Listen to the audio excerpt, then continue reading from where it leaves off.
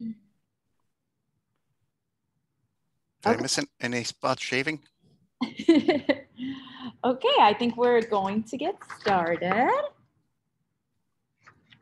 Hi, everybody. I'm Liz Pena, Marketing Specialist at Verity IT. Today's webinar will be covering limitations of cybersecurity and backup and why it's crucial for backup to evolve. Today, we're joined by James Slaby to discuss the impact of cybersecurity and backup further. James is the Director of Cyber Protection at Acronis. He's also worked as an industry analyst covering cybersecurity, cloud services, and networking at research firms like Forrester and Yankee Group. With over 300 published tech research reports, he has been quoted in The Economist, The Wall Street Journal, and hundreds of tech publications. Thanks for joining us, James. Thanks so much, Liz. Welcome, everybody. Thanks for taking half an hour out of your very busy schedules to join us for this. Let me take you quickly through today's agenda. I'm going to start off by setting the table with some cybersecurity statistics and trends. This is a big part of my role as Cyber Protection Director at Acronis. It's effectively a product role, and I try to support various aspects of the organization with research into what's going on with cybersecurity. I don't think you're going to find a lot of surprises in the data that I'm going to show you, but I think it's always useful to give you some stats so that if later on you've got to make a case for upgrading your cybersecurity capabilities or moving to the kind of data protection cybersecurity combination I'm going to be talking about later on, you've got some evidence to back you up, something you can take to your leadership and say, look, this is real. This is not just me saying we've got an issue here. This is going on everywhere and we have to deal with it. I'll talk a little bit about how kind of classic traditional data protection in the form of old school backup really isn't up to managing the kind of cybersecurity threat environment that we face nowadays. You know, if you're really worried about what downtime can do to your business, how can it adversely affect your customers, your brand, your relationships in business, then you've got to get a little bit more conscientious about protecting against downtime, both from the kind of traditional ways that we associate with it. You know, your hardware fails, a tech makes a configuration error, you get hit by a power outage. You know, think of poor Texas with their unseasonable winter snap and how that brought so many businesses down. But also the cybersecurity threat environment. As we'll see over the past year, we've really faced a kind of a welter of new threats that we didn't have to deal with so much before. So yeah, we're basically advocating for a more holistic approach, combining cybersecurity and backup into a new discipline that we call cyber protection. We'll then take some questions from the audience, wrap it up. I'm going to try to get through this whole thing, including Q&A, in just half an hour so that you can get back on with your day. All right, let's look at a few cybersecurity statistics and trends. You know, if you read the tech press and the business press, large enterprises get all the headlines when there's an attack like the SolarWinds software supply chain attack, or the recent mess that's happened with Microsoft Exchange servers, that terrible breach there. It's big companies that kind of grab the news. But the fact is that cyber criminals these days are equal opportunity attackers and are going after small and medium businesses, mid-market companies as well. And that's because they're relatively easy targets, right? We don't have the skills, we don't have the resources, we don't have the manpower to fend off these kind of new threats. So they're really going after the broad spectrum of company sizes. FBI reported nearly, I say 300% increase in attacks in the first few months of the pandemic, but it was really closer to 400%. So if you thought the cyber criminals would take time off just because they were stuck at home, no, they doubled down their efforts and made life miserable for all of us, taking advantage of the new surge in remote work, our move to cloud services, et cetera. As I said, small, medium businesses really feeling the brunt of it. 2/3 of us have gotten hit that way. Most of us don't have a good incident response plan ready if we do get hit. And in general, we spend more time dealing with the tools that we have, trying to keep a handle on everything that's going on, trying to keep our systems up to date, rather than actually fighting the threats. I alluded to this a moment ago when I talked about how data is much more vulnerable in the wake of the pandemic and the fact that everyone suddenly found themselves working from home.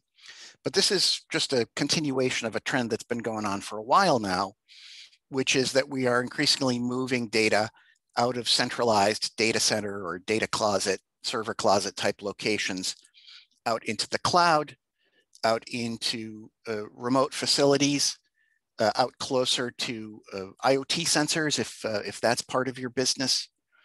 So for the typical small business, you've probably got more data in the cloud where if you're not careful, it is not as well protected as when it was when you were licensing software and managing it on a server in your own premises. If you're, say, a healthcare organization, you might have a lot more urgent care healthcare facilities where you're keeping data locally there. It's not all in some centralized data center anymore. So that data out there becomes easy pickings. It's hard to keep a handle on. Many of us don't have a ton of experience managing, protecting cloud-based data. We saw a lot of attacks that happened in the past year because people moved to SaaS applications kind of ahead of schedule. They were sort of forced to. They couldn't man their own data centers anymore. It's like, well, we were planning on doing this in 2021 or 2022, but no, we got to move now. And that inexperienced techs would make configuration errors, leave cloud data stores exposed, a lot of breaches, a lot of data theft, ransomware attacks, and so forth. And this is a trend that we can only expect to continue to keep going. I think we're rapidly approaching an age where when new companies start up, they don't have any premise-based software at all, that they're really kind of cloud-centric in their application environment.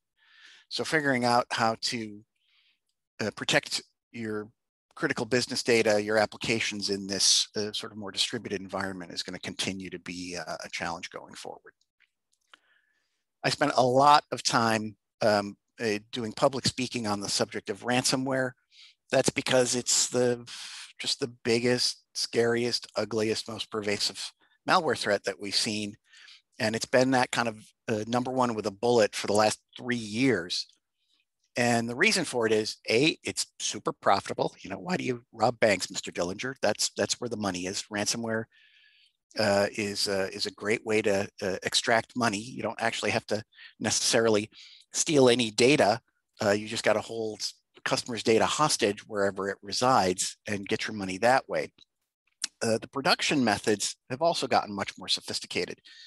Cyber criminals now develop malware the way legitimate SaaS companies develop their products. So think of Salesforce.com, only nefarious, and you get an idea of how industrialized in scale, how iterative their process is, and how much more sophisticated they've gotten in terms of software distribution as well.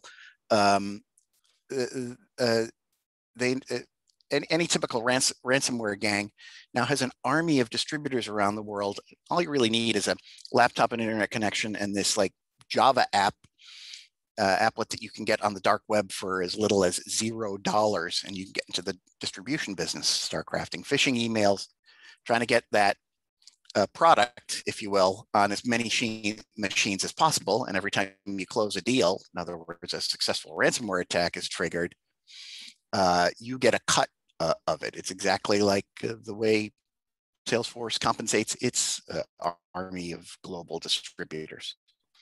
So that scale, they can really get it on a ton of machines.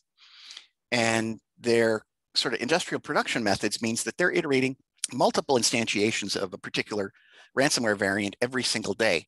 So your classic signature-based antivirus can't possibly keep up with it. Pretty much every ransomware attack these days looks like a 0 day. So that's there's a reason that you keep reading about ransomware attacks.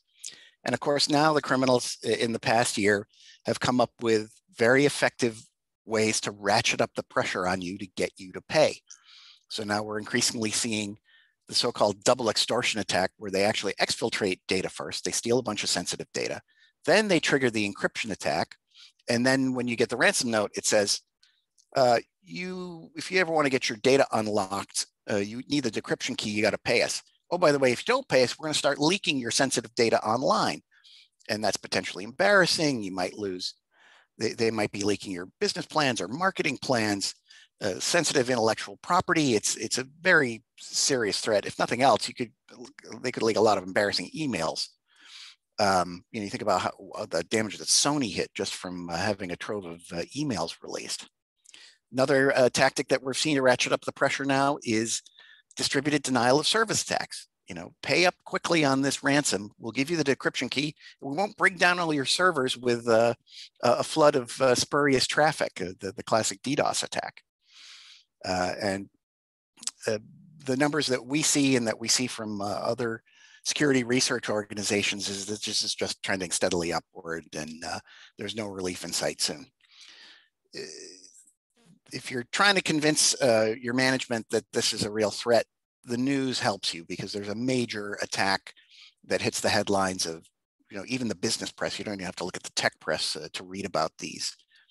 And as I mentioned earlier, the big companies get a lot of the noise and the attention from the press, because, the ransoms now that the large enterprises are facing are often tens of millions of dollars.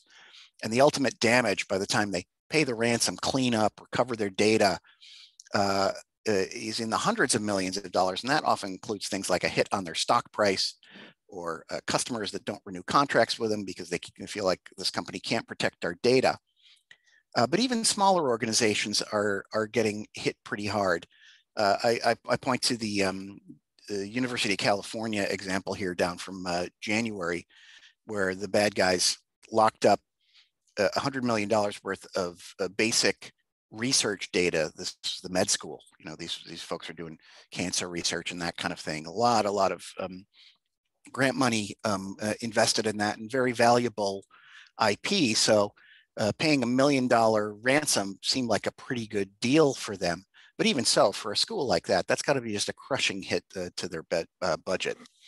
The point is that you're going to continue to be able to point to these kind of high-profile attacks for the foreseeable future. Another big problem for small, medium businesses is that nobody just has the money. Survey data that we have here, it shows that nearly 2 companies in 5 have less than $1,000 a year to spend on IT security. And if that sounds pitiful, I think it really is. I can't imagine trying to protect a small business, the data of a dozen or a couple dozen employees with that little money. And those numbers don't appear to be going up anytime soon. Indications that you might get 3-4% increase in your budget on average. That's still really inadequate given the sophistication and the sheer volume of the threats we face. I've got a buddy who runs our cyber protection research operations out of Switzerland, where we're headquartered.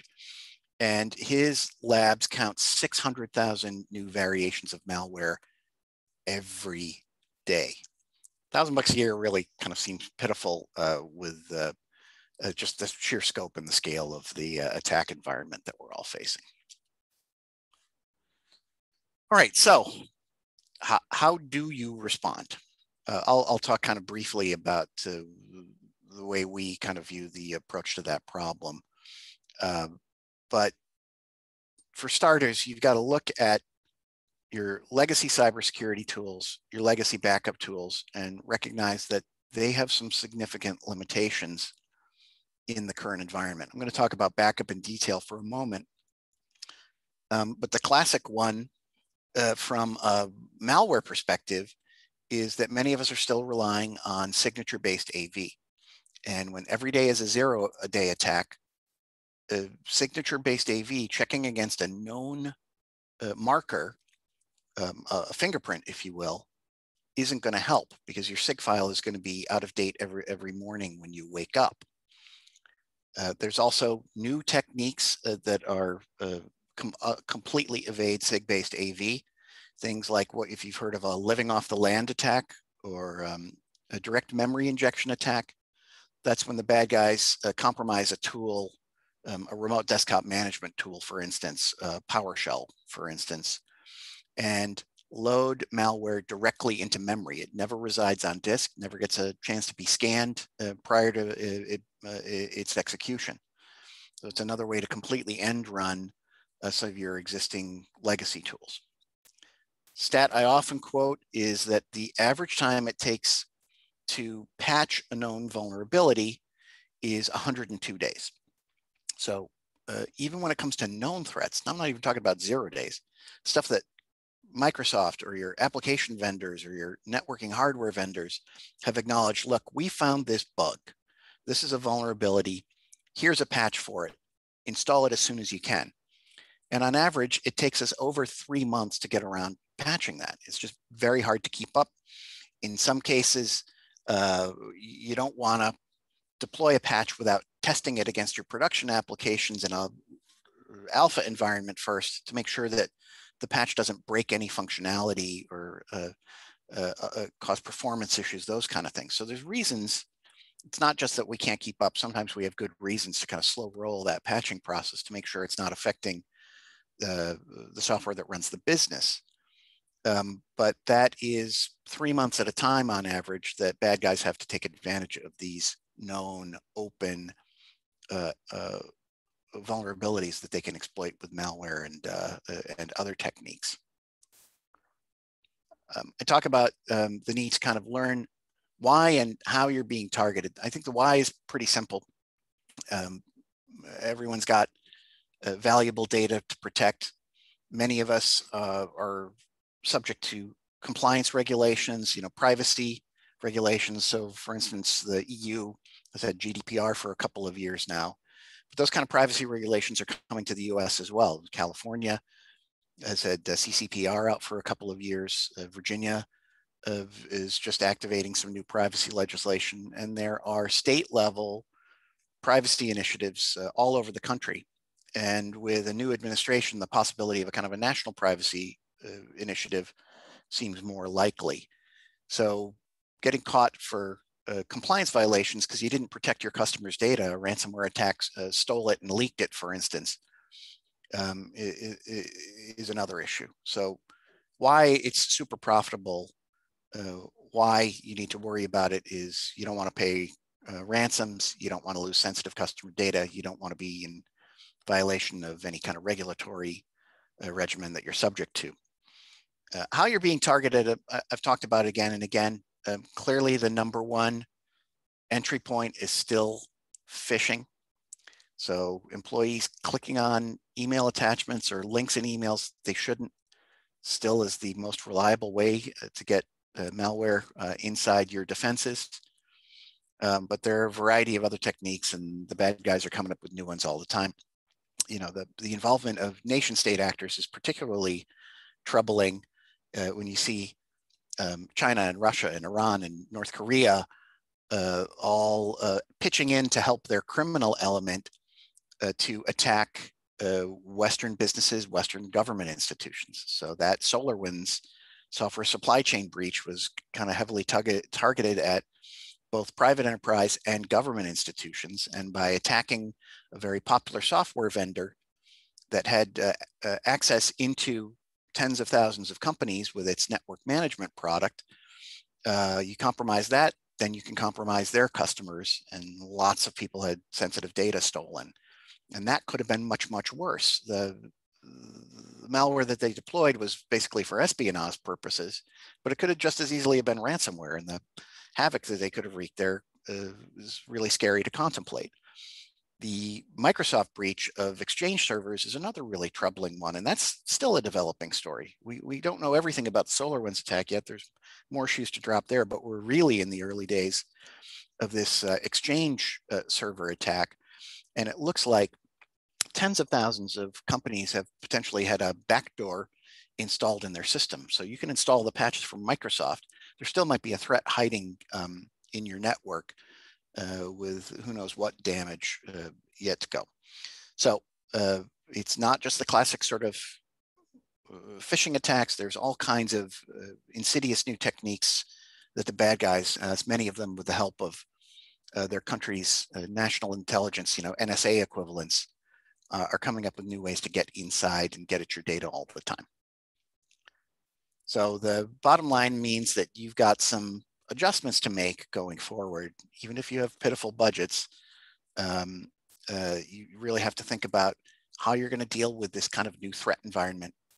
The vulnerabilities that are exposed by the fact that a bunch of us have moved to remote work environments. The end of the pandemic may be in sight, but it looks like a lot of us are still going to be working from home. I know I expect to be not back to the office 5 days a week. So Acronis has to figure out, make sure that my home environment is protected. And the world is increasingly moving to SaaS, and that means data that's out in the cloud. You can't really rely on Microsoft or Google or Amazon to fully protect your data. We saw this OVH Cloud, which is Europe's biggest cloud infrastructure services provider. They compete with Amazon and Microsoft and Google there, and they're one of the biggest in the world below those big three. They had a massive fire in their data centers in Western France, and it brought down servers and applications and caused data loss all over the country. And so they were advising their customers in the wake of the fire, if you've got a disaster recovery plan, trigger it. But I imagine, 90+% of their customers had no disaster recovery plan in place. That means that you have to think about protecting your Microsoft 365 data, your Google Apps data, because your infrastructure providers, the people that you're getting, renting server space from in the cloud, are really doing a very nominal, minimal job of protecting that data. It's really something that's worth scrutinizing. I think a lot of people labor under the impression that Microsoft is going to protect and restore your data for you, and they really put limits on how much they do with that unless you're paying a premium, and most people aren't. I like to talk about how the bad guys are very sophisticated in their application of the latest technology out there. So they're using artificial intelligence, machine learning.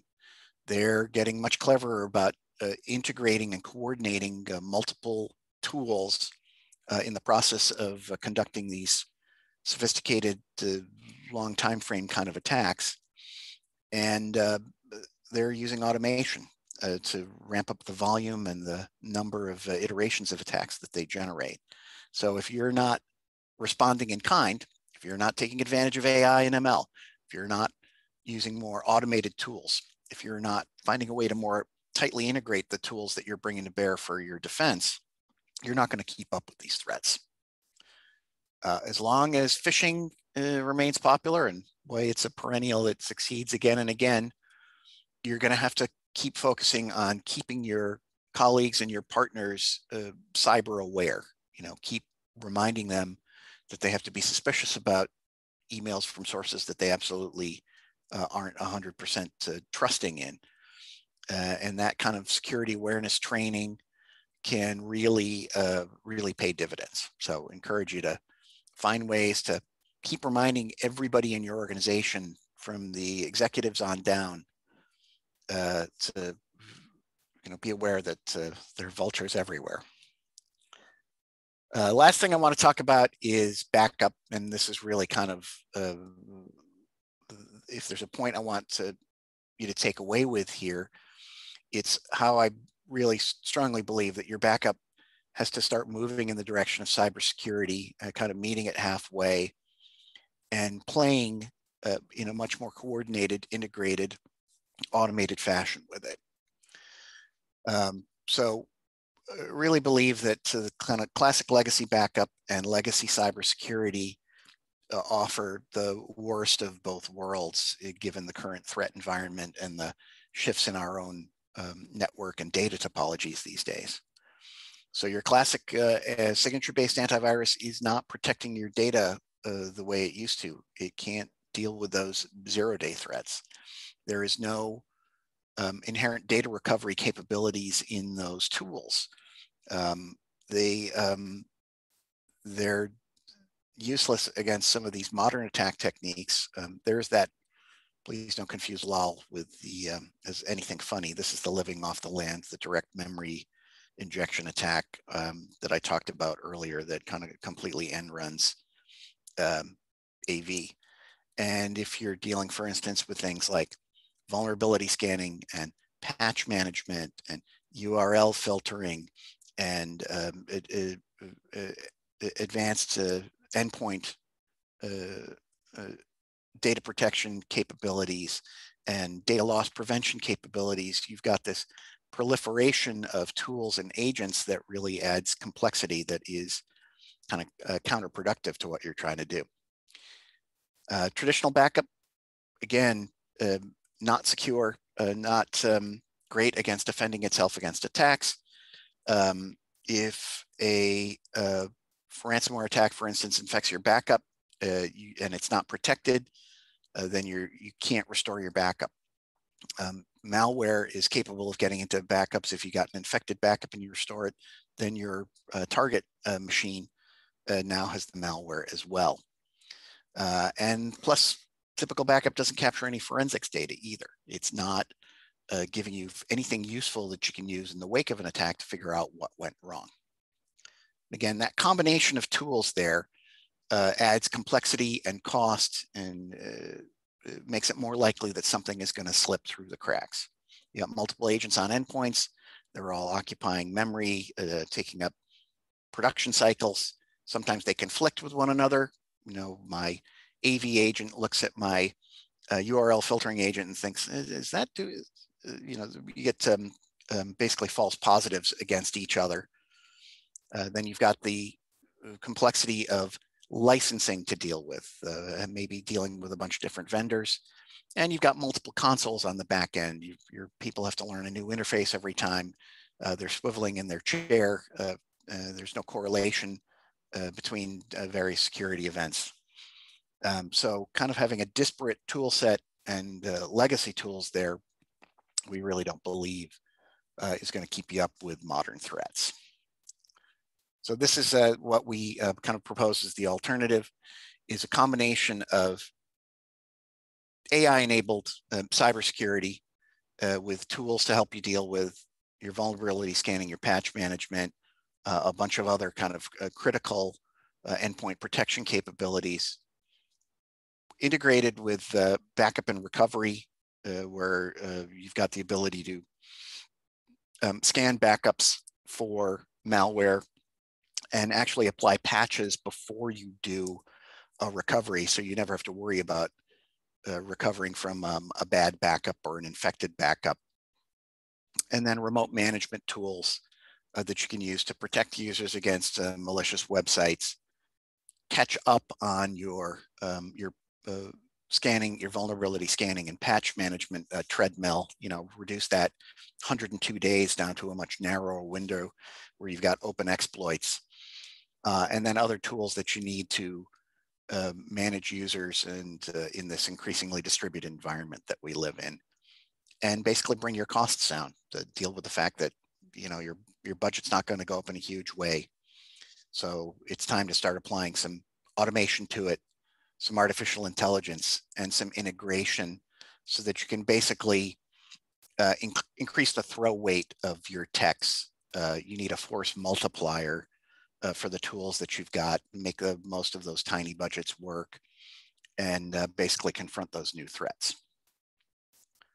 All right, I'm not going to spend a ton of time here because we're already running up against half an hour here, but certainly Verity will be happy to help you get some more details of specific features here. I don't want to make this too much of a product pitch here. I'm more interested in getting the conceptual framework across to you here, but understand that the gist of this is having one tool set, single agent on every endpoint, and a single console is going to yield some obvious benefits, both in terms of your operational costs, your training, and so forth. But that integration, and particularly the use of AI that can detect threats based on their behavior as opposed to what they look like, and help you deal with zero-day threats, particularly ransomware, is kind of just a great way of triaging your problem, focusing on the kind of the biggest threats and closing the biggest gaps that you have in your existing tool sets. Again, this is just a kind of a conceptual a schematic of our particular approach. I think we can move on from this, but again, we're happy to give you more details of the Acronis approach, what's under the hood of our solutions, if you're interested in that. Also have some resources I want to point you to. The Acronis Resource Center has tons of case studies.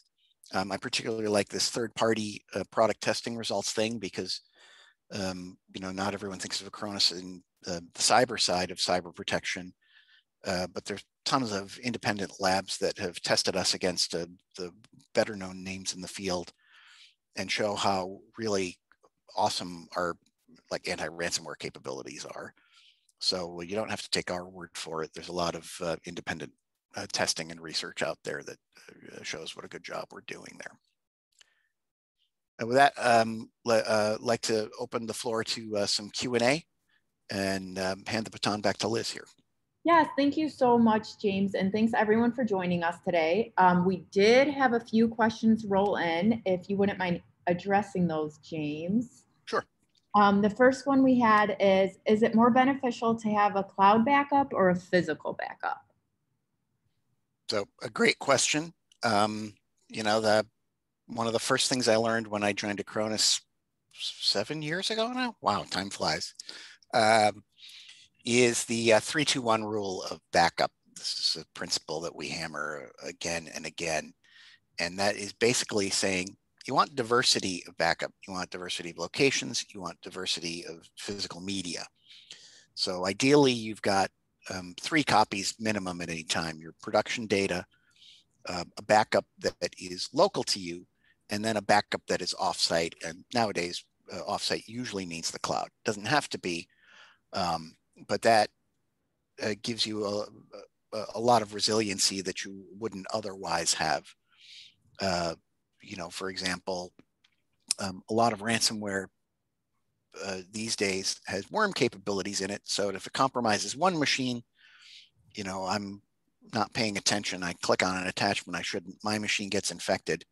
It starts looking over my local area network for other machines that it can jump to and also infect. And it's particularly interested in local backup servers, because if I encrypt your backup, then you're going to have a much harder time of trying to restore and not paying me the ransom. So that's where cloud backups are particularly helpful. Most of these worm capabilities aren't capable of jumping to the cloud, that they can only work within your own organization. So the answer is both. I'd also argue that depending on the scope of your business and how critical uptime is to you, that you ought to consider disaster recovery as a service as well. There's a ton of great technology out there these days that will allow you to, if a primary location goes down, you can throw 2 replicated servers in the cloud, flip a switch and get your staff up and running again in a matter of minutes. That particularly looks attractive, I think, given how much more prone to natural disasters we are these days. It seems like a heating planet means more violent storms, more flooding, and so forth. So DR as a service is something I would add as a kind of a 4th component of that 3-2-1 rule. Okay, great. And then we'll do one more since we are tight on time. This one kind of goes hand in hand. How secure is online backup? So the answer there is it's kind of as secure as you want to make it.